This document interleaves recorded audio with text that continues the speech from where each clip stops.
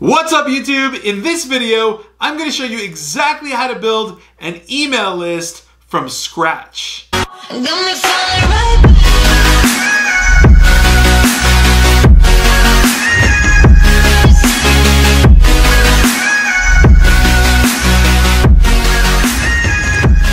Hey guys, it's Nader. I am an entrepreneur. I run a recruiting agency and I also teach a recruiting mentorship program for people that are getting into recruiting. If you like my content, I talk about entrepreneurship, business, recruiting, startups, pretty much everything in between. If you do, smash that subscribe button and you will thank me later.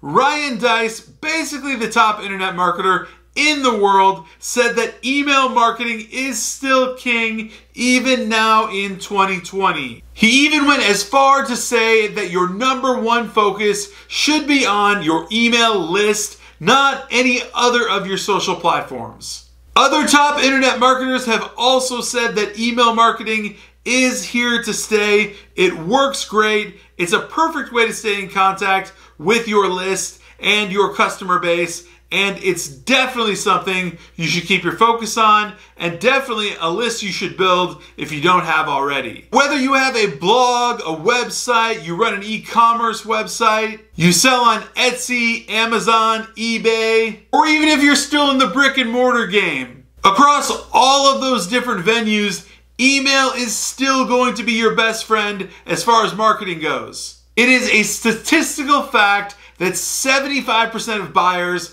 are on some form of email list from anywhere from 3 months to 3 years. Basically, that means you need to get people on your email list like now. Email is key for literally anything you want to drive traffic to for literally any purpose. I want to show you how you can create a super simple, easy email list really quick by using Dux-Soup, an extension on Chrome with LinkedIn, and you can basically grab emails non-stop. So let's dive right into my computer. I'm going to show you exactly how it works, and I'll see you on the other side. All right, guys, so we are inside my computer right now, and I'm just recording my screen. So I went to Dux-Soup.com. This is exactly how it's spelled, Dux-Soup.com. Super weird name, but super cool tool. So anyways, this plugs right into LinkedIn, which makes it super awesome and super convenient, and it helps us find emails, and it does a whole ton of other things. So I'm going to try to keep this really brief, but this is the basic website. You can actually download it and try it for free. I have the paid version. It is $15 a month, so it's definitely not going to break the bank whatsoever. Trust me, I do not get paid to endorse them. I wish I did, but anyways, Dux-Soup does a whole ton of stuff. Let's pop off of their website. Let's just go straight to LinkedIn, and I'm going to show you exactly how to grab emails using Dux-Soup. So what I'm going to do here is I'm first going to pop open Dux-Soup. It's this little duck right here. It's a Google Chrome extension, so it'll show up right here. And effectively what you are doing is you're going to go ahead and check the options first, okay? Because Dux-Soup has so many powerful options that you want to make sure it's doing things properly and it's not going to get you banned off of LinkedIn, although that's quite rare as long as you are following the guidelines. So for these purposes, I'm simply going to show you how to grab emails. I'm not going to show you how to do the connecting and messaging and all the other things that it does. But what you need to do is basically something like this. You need to grab the tag profiles, and you need to name it something like just type emails, okay? That would be perfect. Then, of course, you want to exclude blacklist profiles from your automated actions. And then you want to hit skipping, okay? Skip if outside your network. Skip if the profile is blank. Skip if the profile is profile's tagged as emails.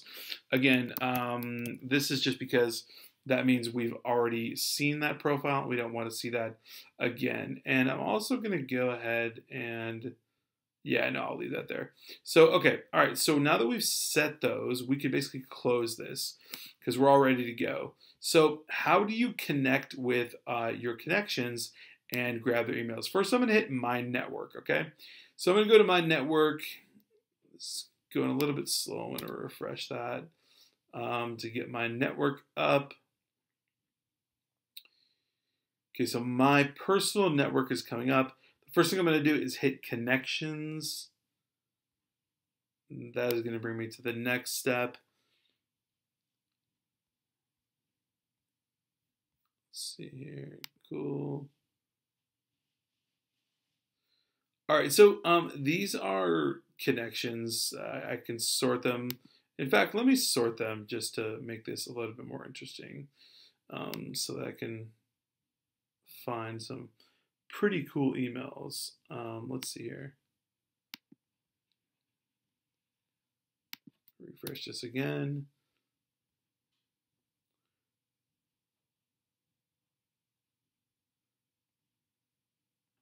Sort by recently added.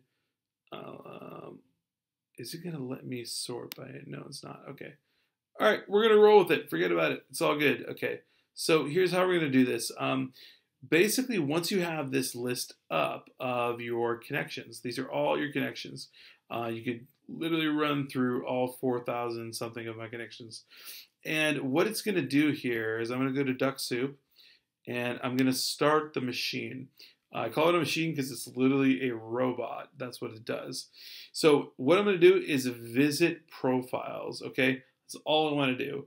These down here are for connecting to profiles, scanning profiles for other data, visiting and connecting and leaving messages. We don't want to do that.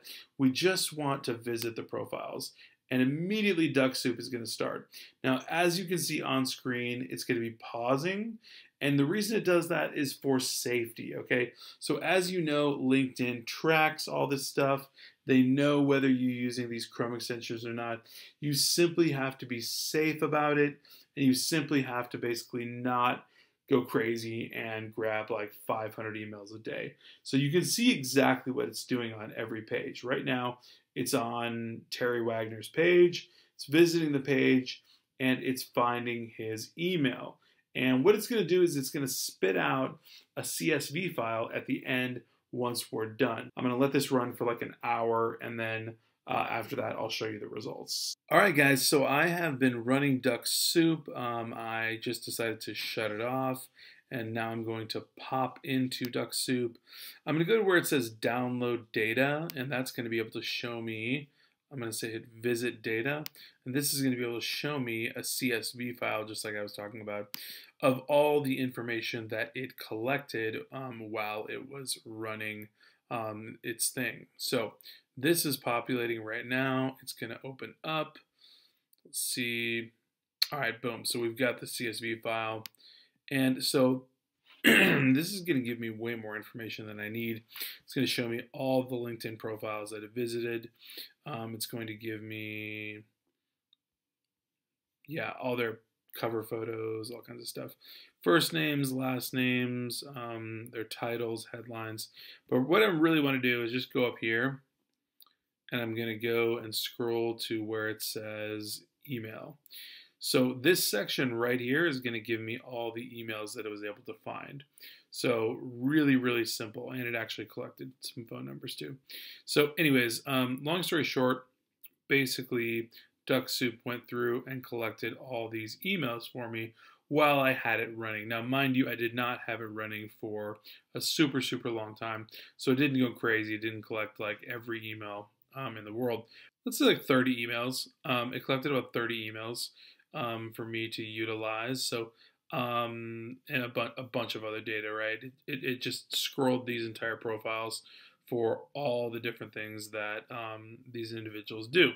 But long story short, now I have the basis on which I can actually start a huge email list by simply, taking, these emails right here and basically just utilizing them, just copying them or whatever and grabbing them, adding them, and just throwing them into some CRM or something like that.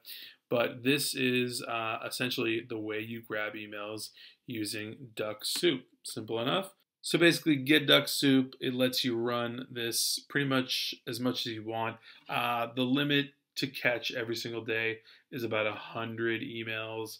Beyond that, LinkedIn is going to look at you and kind of say, hey, what are you doing? It'll notice some odd behavior. But other than that, this is a really, really good way to collect emails. So with that being said, boom, that's it. This is the start of your email list. So guys, I'm gonna hop back out. I'll see you on the other side. All right, so that's Dux-Soup automatically grabbing a ton of email addresses for us from our connections on LinkedIn. Super cool, right? But wait, there's more. The question is, what do you do with all of these emails once you have them? Well, that, my friend, depends very much on your ultimate goal. Do you want to sell something? Do you want to simply nurture leads? Do you want to simply say what's up and send out a newsletter or a hi, hey, how you doing? It just depends on exactly what your ultimate goal is with that email list. Now, everyone has a different strategy, something that they're after. Some people are selling supplements, e-commerce products. Some people want to warm them up for coaching or something or another, but you have to figure out your goal, and then you can decide exactly how often to send out emails and what the content of your email will be. The bottom line is, once you have an email list, you can pretty much do whatever you want with it. I personally see people running email blasts every single day to their email lists to try to sell something, give an offer out, or just as a newsletter or share an article. One thing that's super cool about email is that it doesn't matter who you know, it matters who knows you. And so for that fact, when you're sending out tons and tons of emails, everyone on your list knows you. You might not necessarily know them, but that is the way to win the game.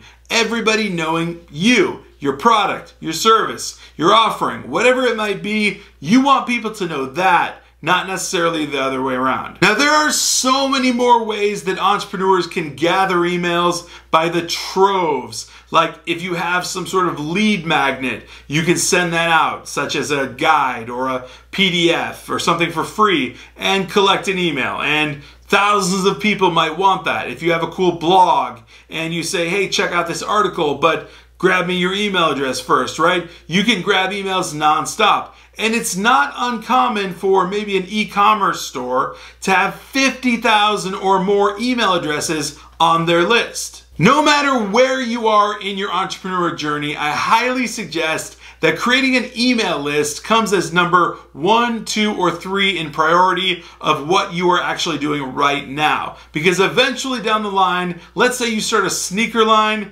you're gonna want some customers, and you're gonna have them on a list already. So listen, social platforms like Facebook, Instagram are super cool, super intuitive, and everybody's on them. But guess what? Everybody checks their email like they check their text messages. Imagine that power. All right, so let me just give you a little recap of everything I went over in this video. Email lists are incredibly important for businesses. Email lists are incredibly easy to build with the right tools. Go ahead and download Dux-Soup for LinkedIn. It's 15 bucks a month. You'll thank me later, and it will definitely be the beginning of you starting your first email list. And last but not least, give your email list a purpose. Use it for something like selling or just keeping in touch with your audience. Guys, I hope this video helps you out tremendously. If it does, please smash that like button. Hit the subscribe button if you're not a subscriber, as well as the alert button so that you know every single time I come out with a new video. Until then.